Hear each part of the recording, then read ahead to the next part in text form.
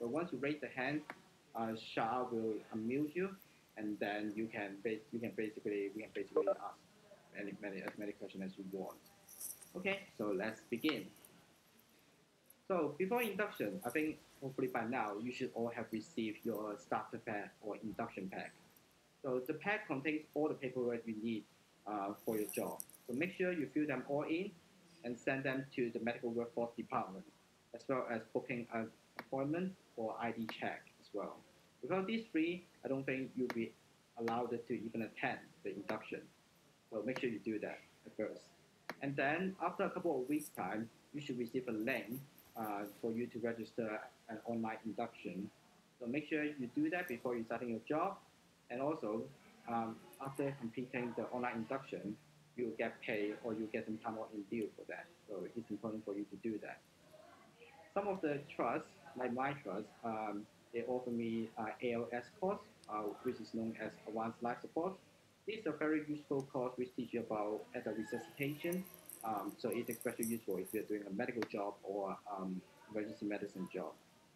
This job, so this course has got like limited spaces, so make sure you book that early and get it put on. And I think it is also one of the requirements of you have to complete before you finish your foundation year. For those of you who don't drive, of course you have to arrange your public transport. And for those of you who drive, like myself, make sure you got your parking permit you before you park at the hospital, or else you get a ticket. So on the day of trust induction, I would say the most important thing is be on time. Because you have only got one morning and you have to sort out three things or more. So you have to sort out your photo ID, you have to get your ID account. If your trust is using your electronic prescription, you get account as well. And consider the fact that there are so many people and so many colleagues as you registering, so you might not be able to have a chance if you don't come in early. So that's why I would suggest you come in early, get yourself registered, and immediately go to queue for your photo ID, and then register for IT account or electronic prescription account. I've got some people ask me whether should they join the mess or not. For me, I would say I would strongly recommend that because it is a very good place for you to get know of your colleagues or even can be friends as well. F1 is not a very easy job, so definitely you need some emotional and social support. So it's very important for you to have some friends around, and if you are having some difficulties. So after the trust induction morning, so in the afternoon usually is your department. This is more important because it's more related to your job. So there are three people you have to know for departmental induction. The first one is your clinical supervisor, and the second one is your education supervisor. Usually, it's your first. Usually, they are the same person for the first rotation. So, why is it important? Because you have to schedule a meeting with them at the beginning, also at the end of your rotation for your portfolio. You also need to know who is your rota coordinator because you need to know how to apply for annual leave. So applying annual leave, there are a couple of ways. Different departments use different ways. So some department you can just WhatsApp the rota coordinator and you can take a leave, and some requires a lot of paperwork. If you're the later one, that means you have to plan a bit earlier on so that you can complete all the documentation and submit all in one go and get the leave. So I would suggest for leave, you have to start planning now before um, before you before you before everything. And for the induction, they will talk about every single shift pattern. So make sure you know what is the job of every single shift. And also, being an F1 is not just about work; it's also about learning. So if you're interested in the specialty itself, for example, if you're interested in surgery, you should try to ask for theater sessions.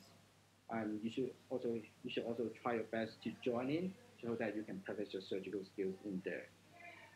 Some departments are quite good. For example, like my department, I'm working in pediatric at the moment. My boss brought me for a departmental tour just to get know of all the staff in there, and also I received some basic training of how to take a capillary blood gas um, during my induction as well from one of the registrar. I found that very helpful before starting the job, but that depends on your department.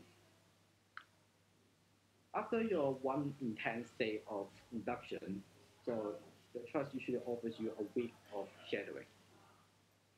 So shadowing is a time that you should ask all the questions you want, and also you should try all the things you want to try, and also you should make all the mistakes you want to make, because you don't have any chance to make. You shouldn't make any mistake when you are starting at FY1. So make sure you use your time well in your shadowing. I would say, first of all, as I emphasized just now, make sure you get there be on time, as you can give a good impression to your boss and also to your grad, so that your life will be much easier. Make sure you get know all your system and documentation. If you are working on a clocking shift, you need to know where are the clocking performers. You need to know how to request your blood. You need to know how to see your blood results.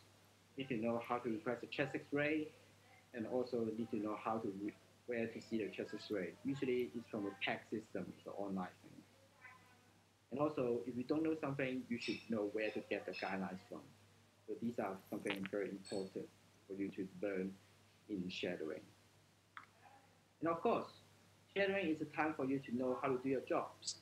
So I've listed main some of the main work jobs we do in daily basis. I'm not going to go through one each by each, so I will go through all of them in detail for the next session, how to be a useful work person. But feel free to ask questions later on if you have any questions. So apart from the induction and also shadowing, so there are also some extra training sessions you guys are required to attend. I would say the most two important ones are the bucket machine and also the research simulation. So the first one is bucket machine. It is usually a 1 hour session, and then you basically just need to attend the session, and then you get a barcode. Barcode allows you to basically run the bucket by using machine. So I saw a lot of people without a barcode and they try to run them and then try to run an emergency blood gas. I don't think it's going to get anywhere. So I would say just get it done straight away. Get your barcode so that you won't be in fiasco when you're trying to find someone to run a blood gas. For research, research simulation, I think is one of the requirements now for foundation year program. So it is it has very limited space. So make sure you register that early, and then get yourself a space for that. And manual handling and infection control, that usually depend on trust. So this is just a very brief introduction about induction. I'm sure you guys have a lot of questions. So feel free to raise up your hands and ask as many questions as you want. Thank you very much. Thank you so much, Sam. That was great. So if you guys have any questions, just you can either pop them on the chat, or if you want, we can have like a nice conversation. So you can raise your hand and unmute yourself, or I could unmute you.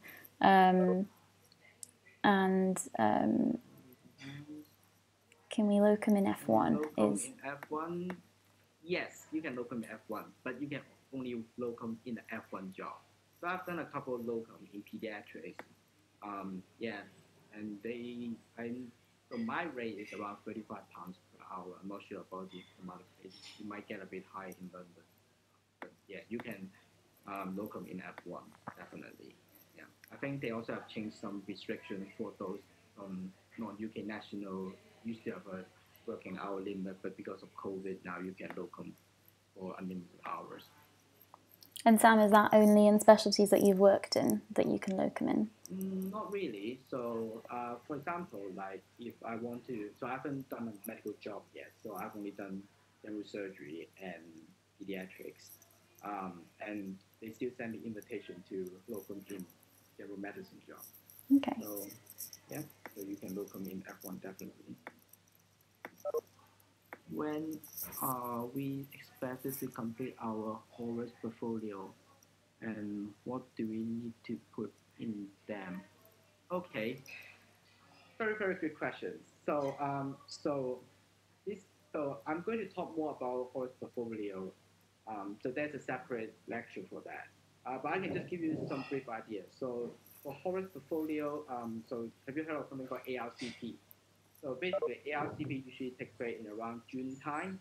So but usually you should be constantly updating your portfolio, or else if you don't update your portfolio, you if you just cram everything last minute, it's going to be very miserable. So make sure you do update your portfolio as much as you can. And what do you need to put on in there? So there's a requirement. So that would be including your meetings, your your SLEs, so including your mini CACs or CBDs. So these I will explain more in detail. So basically, like appraisal work, and also there are also some certificates you have to upload, including the PSA and also ALS. So these you guys have to do as well, and some trusts have to basically do a lot of reflections. So that really depends on trust. So my trust say up to 4 for rotation, but of course of COVID now they are being more lenient right now. Okay, good. Someone is asking about QI project. So what other QI project can we do other than audit? So you need to audit and QI projects are different. It's a different thing. So from my knowledge, so that's what usually how I do that. Of course, there is another section which is about quality improvement project. So you guys are very welcome to join. I'm going to talk more in detail, but I can give you a basic idea. So quality improvement project usually comes with an audit. So you can just do an audit, and then you can do 2 rounds, and then you make some improvement. That will become a quality improvement project. So this just in a nutshell. Do we get paid doing e-learning? Yes, but depends. Some trusts say you can have time off in lieu, but yes, they should. So it depends on what you mean the e-learning. So I'm talking about the induction, but if you're saying the e-learning, so the actual e-learning online, then it counts on to your teaching hours. So I think you've got 6. So there are 6 hours, maximum 6 hours you can put it onto your teaching. So so I'm going to talk a bit more later. But I think usually you have got 60. You need to attend minimum 60 hours of teaching, which including 30 hours of mandatory teaching for F1. Do you recommend doing any presentation preparation before starting work? Um, so preparation. To be honest, I don't. I don't think you have to be particularly prepared for that because you just learn from the job. And if you try to over prepare that, it's just going to stress you out. But if you are, I know some of you are working as an interim F1, but that's a very good preparation. So, thank you very much for doing that as well for the country, and also I think it's very good for your personal growth as well. Thank you. How many days of annual leave do you get per rotation? So, um, for my one, I get 9 annual leave for first rotation, 9 annual leave for the second rotation, and then 10 annual leave for the third rotation. In total, 28 days. If you work on bank holiday, you get your time off in lieu as well. How could you prepare for general surgery job as F1? Do you have any tips or heads up about the job? General, if you start off with general surgery job, like what I did, it is it is a challenge, but you will learn a lot. I would say I would say learn how to prioritize because because surgeons have got different priorities. They love to do the scan first and do all discussion before the other thing. Yeah, so make sure you know your priority. If you know your priority, that's fine. But I will talk more about it in the next session, how to be a useful work person. Yeah, but generally, you should relax. Are we paired with an F2 during induction? So depending on trust. So my trust, um, so, so during induction, so during shadowing, you'll be paired up with with an F1 that's going to be F2. So, so he or she will let you know basically what to do in daily basis and let you to try out every single things. And but also there is like buddy program in our trust. So there's a app, but that's I think that's more for social support and stuff. But yeah, people are usually generally quite nice to help if you don't afraid to ask. Regarding contracts, when do we get them checked by BMA? This is a this is a difficult question. I'm sorry. I don't think I have the answer for this. I think I've heard BMA there's a program you can put your rotor on the BMA website, and so that you can check whether it's compliant or not. But definitely get in touch with the BMA representative. If you have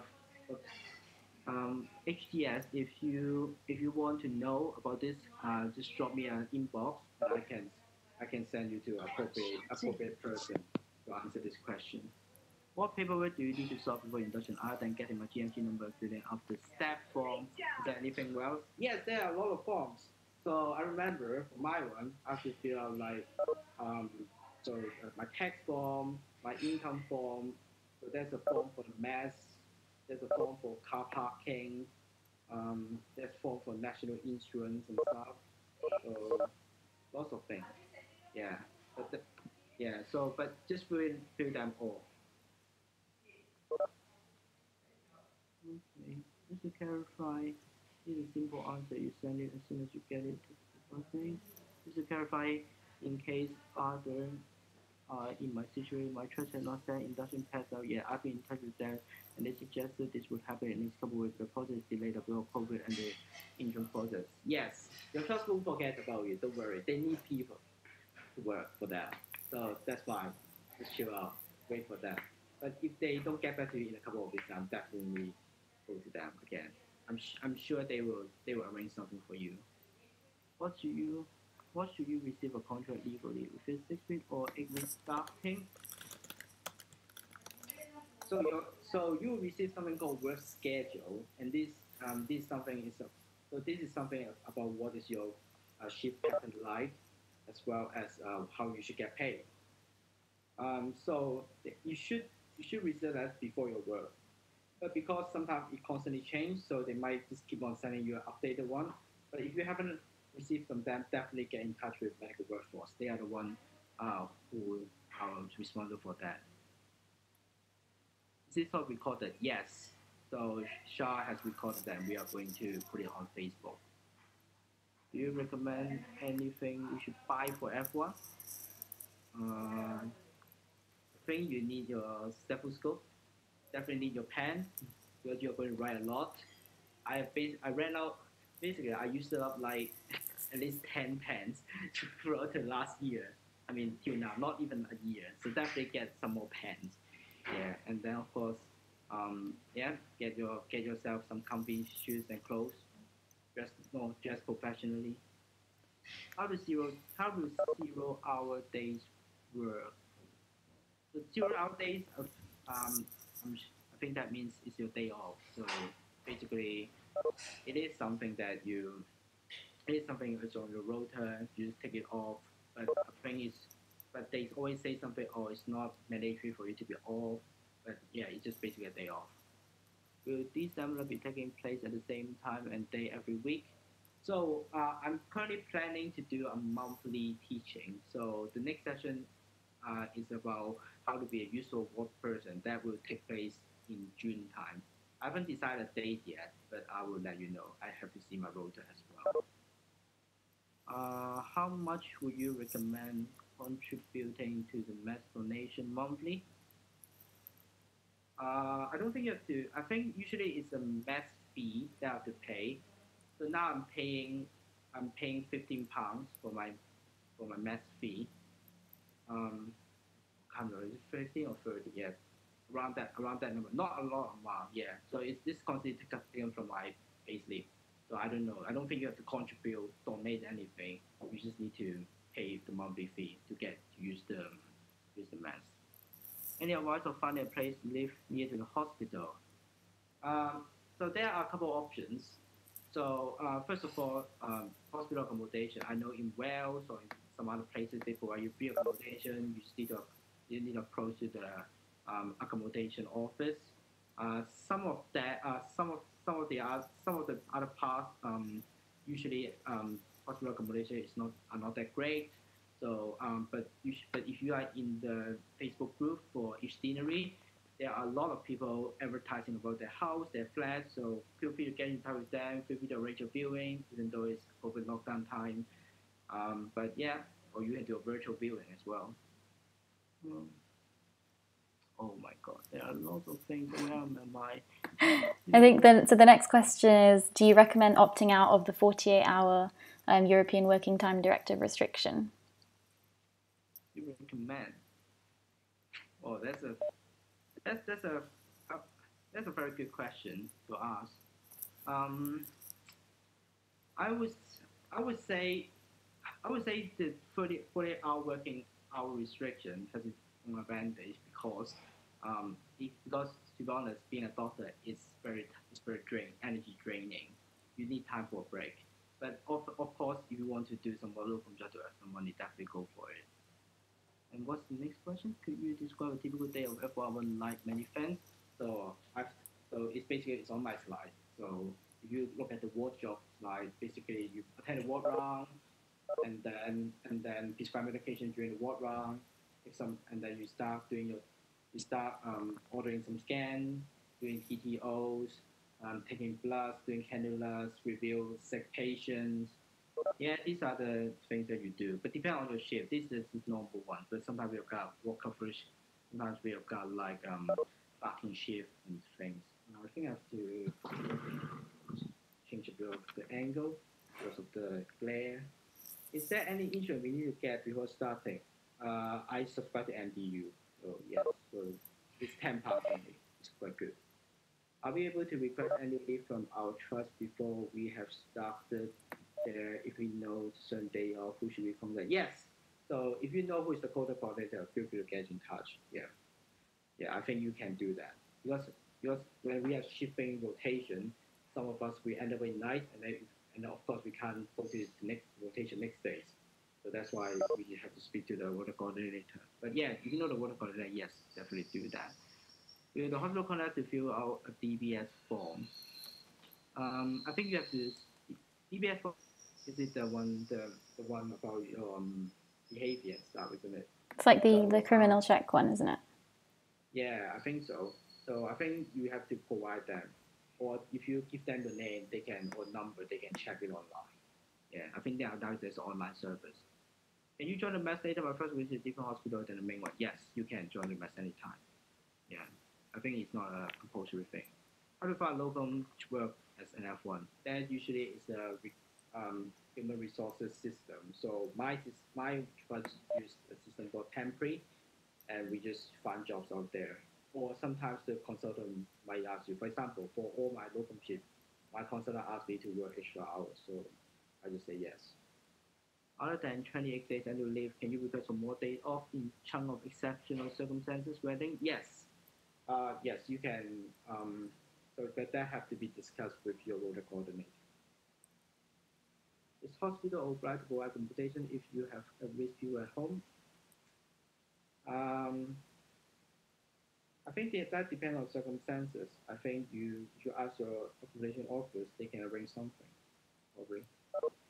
How many days of study leave are we allowed per rotation? So for F1, there's no study leave. There's no study leave. But you are allowed for like a week of days a week to go, and also for your mandatory course as well. Unemployment Canada, what other procedures do you often do as a F1? Um, so there, these are like 80-90% of the things I do as a Canada. And sometimes if we might be asked to do if you are keen, so you can try to participate in some more advanced procedure. So for example, I have done a lumbar puncture on child. I have went into theater and do some suturing. I have cauterized or nosebleed. Yeah, so you can try to get involved in some more things if you would like to, but Plus and Canada are the basic requirements for you to. It's the typical F1 rota Monday, not go over the Monday to Friday 9 to 5. Yes, your typical job, but depends on the specialty. For if you are working in surgery, they usually start from 8. If you are working in general medicine, they start at 9. So that really depends on the specialty. But yes, for normal days, you do 9 to 5. But for your on-call, I'm doing pediatric now, we are doing from 9 to 9. Yeah. What is the salary currently for F1 and F2? I'm sure you can find online as well, but from my memory is the basic salary is 28,000, around 28,000 per year. And of course, with all the on-call and stuff, that will add up you around, depending on where are you, that will add up you maybe around 30 something. Yeah, so it depends on the area as well. So London, I've heard they've got high pay. Um, I'm not sure about some other places. Is it possible to get much hands-on surgery experience during F1? So you have to be very smart about this one. So if you basically you just need your a very kind colleague of you to cover your ward job, and then you can go to theater. But generally speaking, if it's very busy, then you probably have to prioritize ward job before going to theater. But yes, if you are keen, I'm sure definitely you can find a way. But you just have to discuss with your judge if your SHO just to find a cover. What specialty exam do you recommend doing during F1 and F2? Suki, you are very keen, apparently. You're thinking of doing that. So depends on what specialty you want to apply. So I think for medicine or pediatrics, I don't think there is like a requirement for that. But for some more competitive specialty, for example, surgery, they expect you to do MRCS Part A, and I'm also preparing for that as well. If you are interested in surgery, feel free to give me a heads up, give me an inbox, and I can talk to you more about that. Again, more in future session with you who you need to talk to. I just said, talk to your reg, talk to your consultant. So usually it's consultant-based decision. If the consultant is happy with you, you can join whenever you like. Just make sure you've got someone to cover your ward. How does annual leave work? To get a whole week off, do you need to take 7 days or 5 days? So depends on the rota. So for on-call shift, you have to swap with someone else in order to get it. So for on-call shift, you're basically meant to be there. So unless you get a swap. But if you are like working normal days from 9 to 5, then yes, you can take 5 days off if you're not meant to work in the weekend. How often do you need to stay later than 5 p.m.? Do you need to come in early to prep patients' notes? How much earlier do you go in? That depends on your specialty actually. So for example, for surgery, I used to stay till quite late just to complete your job. But at that time, I wasn't really good at my job as well. But with time being, if you are being more slick with your job, and then if there are not much things to do, then even I left at 3 sometimes when I was doing general surgery. So yes, so that really depends on situation. But but you shouldn't. But to be honest, you shouldn't stay more after 5, and you should exceptionally report that when you stay after 5. How far in advance you can book your annual leave? As I said, if you know your order coordinator, you can book anytime you want. You have an official lunch break, or you can go whenever. I just go whenever I have that time. So yeah, that's it. Any more questions? Does anyone want to say something? Or to raise up their hand? Where can you find out about taster days or taster week?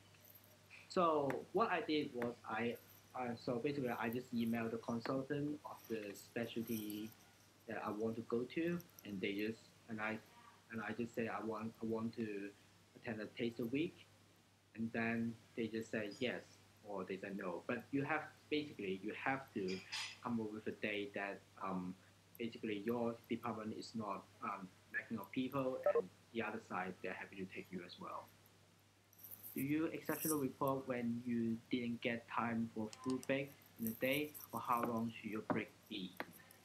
There's a no time limit for break, but I would suggest that you should I would suggest that don't work yourself too hard. Honestly, you if you work yourself too hard and skipping lunch and stuff, you are not going to be very efficient. I can tell you from my personal experience. So definitely have your lunch. If you can't do your job, either you hand over that. If you want to exceptional report, you can speak to your reg or speak to your consultant. I'm sure some of them they are happy for you to exceptional report. But yeah, definitely don't skip your break. Do you see many other everyone around you in the day, or are you by yourself? Depending on which team are you in. So I'm currently working in pediatrics. There are only two FY1s in the department. So basically, so basically it depends on the rotor. Sometimes I see him, sometimes I don't really see him. But yeah, but when I was working in general surgery, I see the people quite a lot. So we actually built a very good relationship together. We went off for hiking for one time. So yeah, so depends on which specialty are you at actually. Mm, when were you able to maintain a good work-life balance as a FY1? I would say at first I was struggling because I was assigned with general surgery and I would stay late every day just to finish all my jobs. But but when now thinking back, I should have I should have like yeah, I should have do something better. For example, like hand over the job that I haven't done exceptional report. But yes, and also I think I think you and also it's important to find hobbies for yourself because that's one of the reps, one of the very senior registered told me. You should find your hobbies because it's not, as I said, being an athlete is just not all about work. You should be able to learn and also relax your life as well. Okay. You mentioned your peak rotation was still 9 p.m. You especially for no, that was in general surgery. Peace was fine because peace we have got handover every day. But no, I didn't exceptional report. I regretted about that. So yes, don't be like me. Any tips on staying organized? Power, Powerization is important. We'll talk more about that next. And also make sure you got a list. So for all the ward jobs, I saw a lot of people. They usually they like to write on a paper, and when you finish a job, you take it. And for some of the chasing job, you highlight that and make sure you chase that. Apart from prioritizing and organizing, any tips to efficient working pattern? Mm, I think if you know your job, I think after a while, when you get used to the job, you will you will be able to know how it runs, and then you start to become more efficient. But yes, but just start getting on that and see. If you struggle, ask your colleague for help. I'm sure a lot of people they are willing to help you as well. How much has changed due to coronavirus, and how will this affect us in August when we start? I think you guys are going to start in August, from what I know. But don't quote me on that. Any advice on working in a team? You need to know different people have different personalities, and I think it's about a balance. So if you know their personality well, you can try either. So at the end, it's about like how you guys accommodate each other, how you guys will get along. So I would suggest like get try to get know try to get know your colleagues a bit well, and then you guys after you guys build a relationship, it's easier for you to work. Where am I? Sorry, I lost it. Shah, can you? Um, yeah, what is exceptional report? Do all hospitals have that? Yes, exceptional report that means you will work over hours. We are not supposed to use an exceptional report. Yes, all hospitals have them. You should speak to something called guardian of safe working. Yes, every hospital should have that. What thing you should or shouldn't hand over at the end of the day? I don't think there's a requirement for that. Okay, I think as long as you haven't completed the job, you can handle over that. But yes, definitely hand over things to chase, important things to chase, or something, some of the patient that you need to be aware of. Depends, especially pediatrics. You go through everyone, but for general surgery, we just hand over the ones that are really sick or that is some outstanding job. For example, scan result hasn't been done, or blood hasn't been, blood result has been back. Which which one not to hand over? That I explained. Have you had any problem with your team members? If so, how do you manage that? So actually, I used to work with a colleague who was just kept on being panicked, and and basically I think we at the end had a chat with her and then just find what she is worried about, and then we try to accommodate. So we found out that she is a bit worried about writing things wrong on the TTO and stuff, and feel unsure about clinical review. But she's happy to do all the cannula and stuff. So at the end, actually, we get on well. So she's happy to take all the difficult cannula and stuff, and we are happy and we review all the patients. So yeah, I think it's just to know your colleague well. If you know your colleague well, you know how to accommodate them. If you make any mistake while working, and if so, how you resolve them? Well, I mean, we all make mistakes. If I say no, you wouldn't believe, isn't it? Not going to specify any, but I would say there's there's something called there's something called duty of condolence. You make a mistake, you should be honest to the patient. First of all, patient safety first from GMC. If so, so if anything is compromise the patient safety, you should definitely raise this concern to your consultant or to your reg. But of course, you guys that have done SJD, you should raise your SHO and then your reg. It's a hierarchy thing. Yeah, everyone made mistake, but it's important. As long as the patient is safe, um, that's fine. Do you wear scrubs all day in surgical jobs? No, I didn't. But now, because of COVID, I actually wear scrubs when I'm working in pediatrics, when I'm in hot ward. Hey, we will wrap up the questions of this from you. Okay.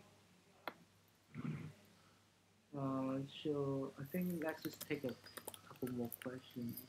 In your experience, how do international graduates cope with the demand of FY1, especially when you say race? Do you want to say something? Do we unmute race? Race, you want to say something? Yeah.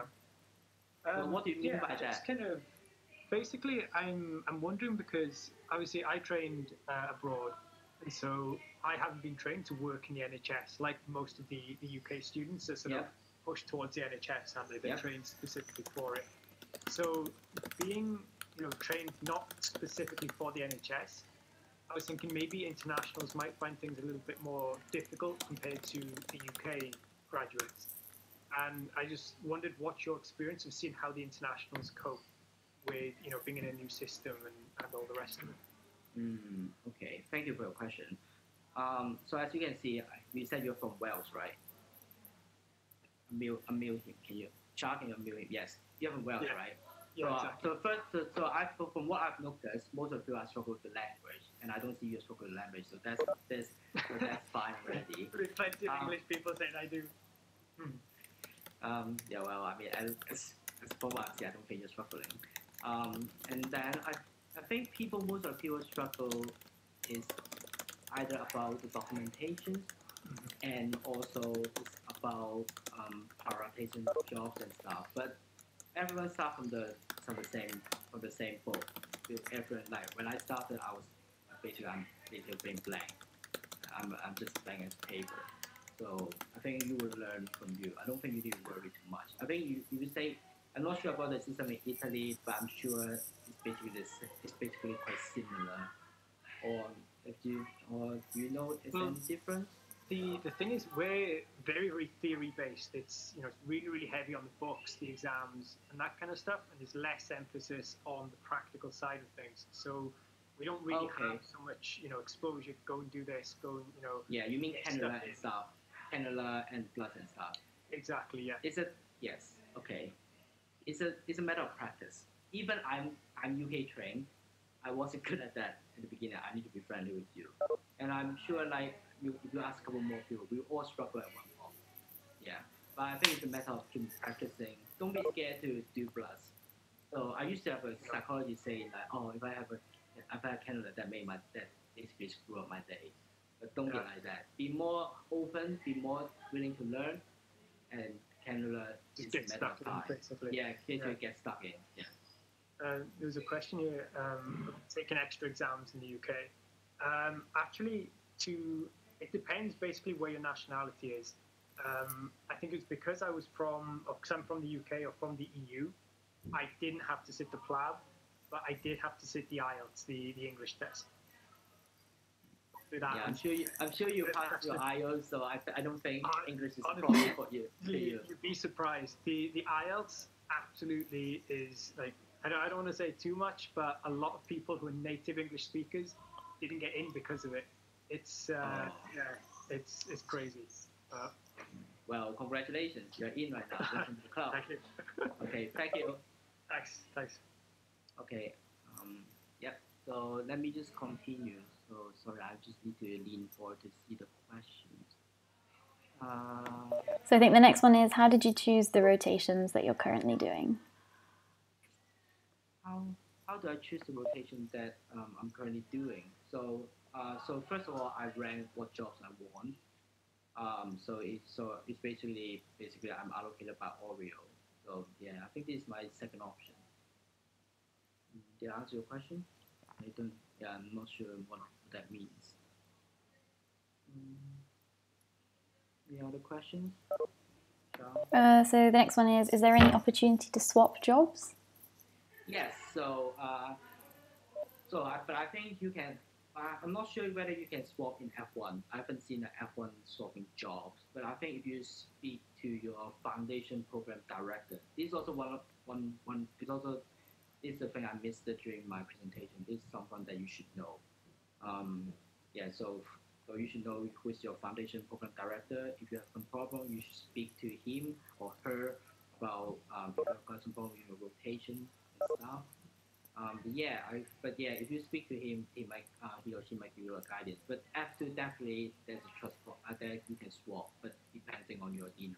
My deanery, I just got email saying you can. And then the next one, do you have easy access to your clinical or educational supervisor? My educational supervisor actually is very good, so she's happy for me to contact her through WhatsApp. My previous clinical supervisor is the completely opposite. So I emailed him, but he took days to reply me. But if you know where his office, if you really want him, I'm sure you can find him.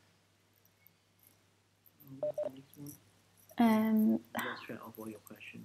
It's how often do you meet your educational clinical supervisor, and what are some examples of questions that you would take to your educational supervisor as opposed to your clinical supervisor? So you're supposed to meet your supervisor at the end, at the beginning, and at the end. Some supervisors prefer to meet like a midpoint review, but that depends on your supervisor. But yeah, you're supposed to meet at the beginning and at the end. So these are the requirements for you to pass your ARCP. And the second part of that question was, what are some examples of questions you would take to your educational supervisor instead of your clinical supervisor? So education supervisor is more related to your education. For example, like if you can do all the SL, if you are struggling to get into to have your learning opportunities, or if you are struggling to have to get your SLE done, to get your sign off done, you should speak to your supervisor about that. Or if you have problems, but if you have a problem with the rotation itself, like for example, if you have a problem with general surgery, I should speak to my clinical supervisor about it. That's the main difference. Yeah, but usually for the first rotation, they are the same. So you can ask one of question. Okay, and then the next one, I think someone's asking about Oriel, and that's kind of a question to everyone about changing your email address, which some people are answering. But probably the next one for you, Sam, is can you claim any expenses as a junior doctor? So expenses. So we can claim expenses when we go for a course, but not. But so that depends on what course is it. So for ALS, the one advanced life support. So my trust is paying for that, so I don't have to pay anything, even though I have an F1. For F2, you have got your education expenses. So basically, you will get so you can claim back your course fee and stuff when you're F2, but not as F1. That's the mandatory course. Okay, and then another one is how much earlier before ward rounds is a good time to be at work, and how long does the note prep in the morning take? So I would say if you go around 15 and 20 minutes before, I love to give myself some flexibility, just to I can take my time to sort out my list of patients, print out the list, print out everything that I need, and get myself ready. Yeah, so I would say 15 20 minutes is a good time. Okay, so guys, if we keep it to just a couple of questions that we've got at the moment, just so that we have time to close at the end.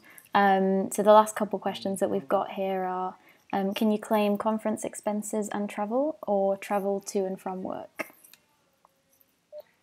I'm not sure about travel to and from work. I don't think you claim that. But if you for conferences, you can only claim when you're F2 because you have only got your teaching.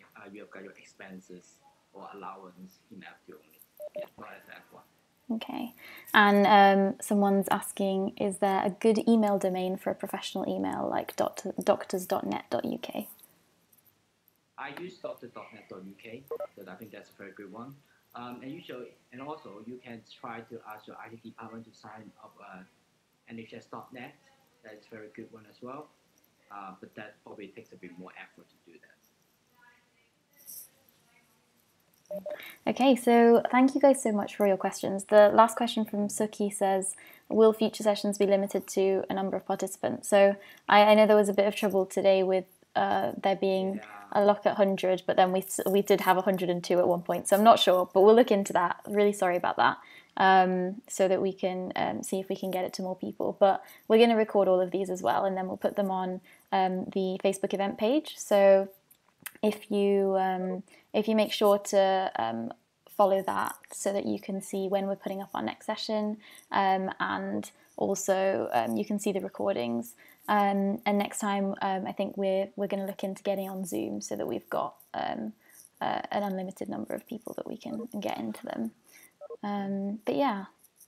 Okay. Is there any last question before we wrap up the session? No. I think everyone's happy.